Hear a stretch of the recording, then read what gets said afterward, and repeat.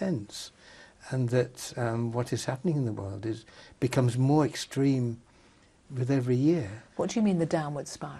The downward spiral into what? The downward spiral into economic chaos, into alienation.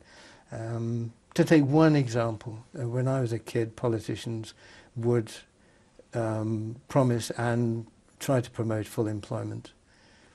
Nobody speaks of that now. Okay, but when you were a kid, they might have promised that, but they weren't ever able to deliver it. Pretty well they were. 50s and 60s, most people had a job. When we did KES, the boy's problem was that he was seen as manual labour. He was going to go down the pits with a not very skilled job, probably, and that was his life, and he didn't want it. That boy now would have no job. He would have no job. He would not be part of a secure community. His parents would be on short-term contracts, or if they worked at all. So that's just one example. I wonder what you make of the political reaction to the riots that the UK saw just a month or so ago. The Justice Secretary, Ken Clarke, talked of a feral underclass, saying, and he was making the point that 3/4 of those that were convicted, 3/4 of those who were over 18 had already had a criminal record. And he's talked about it being the failure of the penal system to stop them reoffending. But he used this word, feral underclass.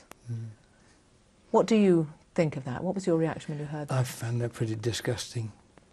These are working class kids without work, by and large. I mean, he ignores the million unemployed. He ignores the alienation. He ignores the fact that if they get a job, those kids, it will be short term, it'll be unskilled.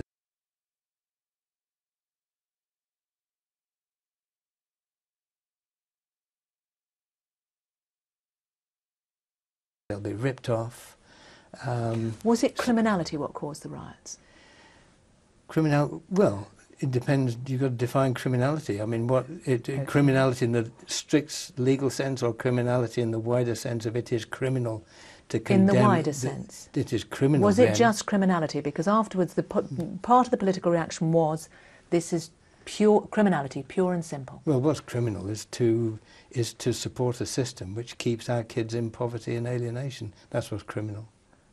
And who's supporting that? Well, every political, all the mainstream political parties, aren't they? They all support the market economy, and the market economy cannot provide full employment. It cannot provide a life for everyone who will take part in their own society. A large number of people, by the logic of the system, will be denied that place in society, the inability to contribute, to own part of the world you live in. They will never have that, because the economic system demands a proportion of unemployment.